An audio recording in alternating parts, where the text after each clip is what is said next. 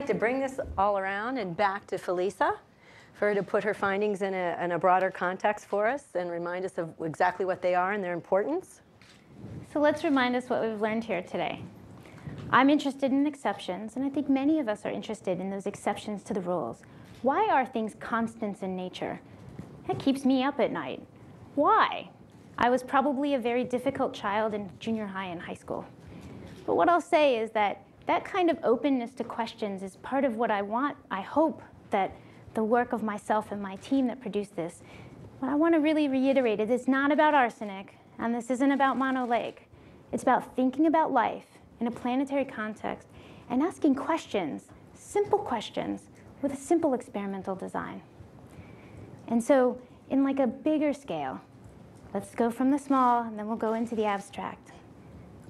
All life on Earth required carbon, nitrogen, oxygen, hydrogen, phosphorus, and sulfur.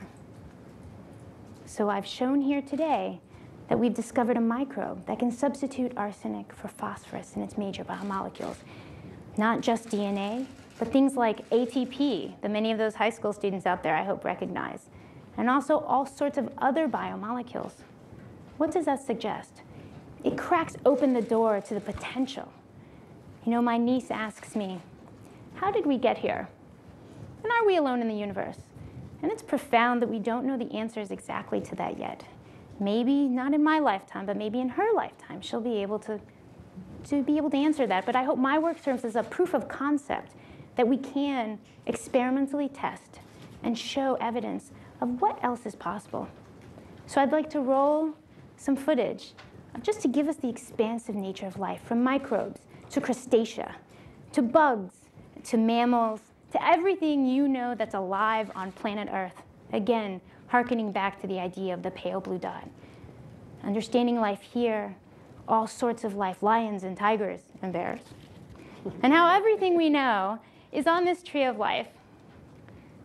Everything you've ever thought of so far that we can see on this tree of life. So what we're presenting here today is a member of this tree of life. We're cracking open that door.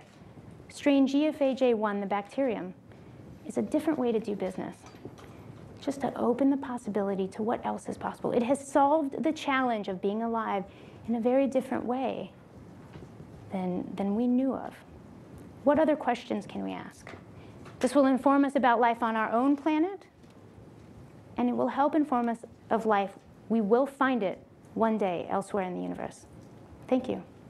Our next speaker is Dr. Stephen Benner, from the founder and distinguished fellow from the Foundation of Applied Molecular Evolution.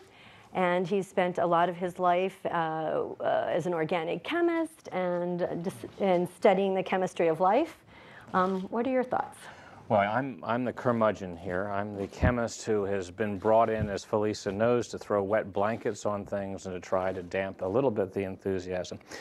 My next 3 minutes will be successful if I convey to you folks why chemists think that this is an exceptional result, and why, therefore, chemists will, like Carl Sagan says, require exceptional evidence to support it. And I also want to make sure you folks understand why we nonetheless find it interesting. What Felisa has found, of course, is a microbe that grows in the environment which has a lot of arsenic and very little phosphorus. The Astrobiology Institute, which we are parts of, is the one place in American science where you can go to find geologists and microbiologists and astronomers and chemists together, where we can have the productive clash that leads to big discoveries about big questions. What is life? What could alien life look like? And so my goal in the next 30 seconds or so is to try to give you, as a layman, the understanding of how this is an exceptional result, how it might be looked at in greater detail. Because one thing that will survive is the Felisa's microbe, and that will be an excellent system to explore questions about how arsenic is tolerated and phosphorus is limited in organisms that are placed under environmental stress.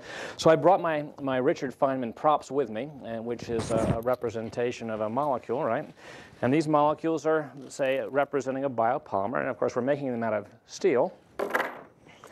And the result is that it's tough, right? And of course, as Felisa has mentioned, arsenate is made out of, in this particular case, aluminum foil. And of course, it's not as tough as steel, but when a bacteria is going to try to form a new chain, it's going to try to find in the environment the links that go to form the chain. And of course, if there's arsenate around, as a weak link, it will maybe confused and maybe deceived by the structure of arsenate and the similarities to join two chains together, not by a steel chain, but rather by an arsenate chain. And of course, these are compounds that have been studied in model form. This specific arsenate DNA has actually never been isolated, but there are compounds that are similar to it. Different kinds of atoms, but still carbon, oxygen, arsenic, oxygen, carbon linkages. And so we know that they're relatively unstable. They fall apart with half-lives measured in the order of minutes, conveniently. And so when you try to put them into a DNA molecule, right, and then you put it under stress, they fall apart. And then, of course, your biological system says, oh, my God, I've just destroyed my molecule. I got to go back again. So again, if there's arsenate in the environment, right, you can get the story. You waste a lot of energy and a lot of time trying to put into DNA backbone arsenate, where if the arsenate ester falls apart, you're effectively saying that arsenate is the, I guess we call it the wolf, demon wolf, or demon sheep in sheep's clothing. It fools the enzymes into taking it instead of what it should take. There are two ways that biological systems in general can manage this. One way, of course, is to get very good at distinguishing between sheep and wolves in sheep's clothing, and therefore the end result is, of course, that you don't get fooled by the analog. The other possibility, it's also conceivable that the biological system can have evolved to manage the weak link. And they might manage the weak link by, for example, binding something to the weak link, sequestering it, keeping it tight. But the difficulty that we're having, or in fact almost anybody with chemistry who is familiar with this literature will say is, well, wait a minute, this DNA molecule has allegedly been isolated away from the other molecules in the biological system. So we remember all this old chemistry and we don't believe it. And that's what you're going to see a lot of people saying.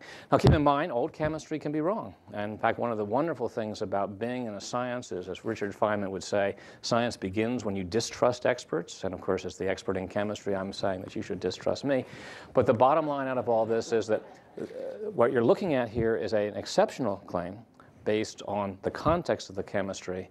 And of course, when we can go into great details about what experiments you might do in the future to explore this, but what Felisa has produced is a very, very useful system to go ask these kind of questions. One last point. Remember, the weakness of the link is a weakness measured at room temperature, 35, 37 degrees centigrade, 98.6 degrees Fahrenheit, in water. If you go to an exotic environment, and the National Academy of Sciences produced a book, which is actually you can go have. It's coming out of the National Research Council, called "The Limits of Life in Limits of Organic Life in Planetary Systems."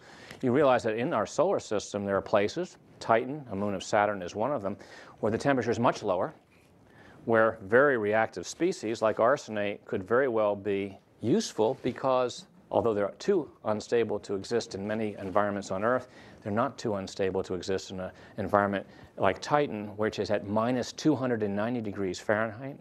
So it's a cold environment. And in fact, you might very well want to have the increased reactivity of arsenate in that environment just to get the reactions that you want to make your biopolymer chains go a little bit faster. So again, my role as the curmudgeon is to say, this is an exceptional result. I hope I can convey to you a little bit, maybe not in technical language, but in graphic language, why the chemist views this as an exceptional result.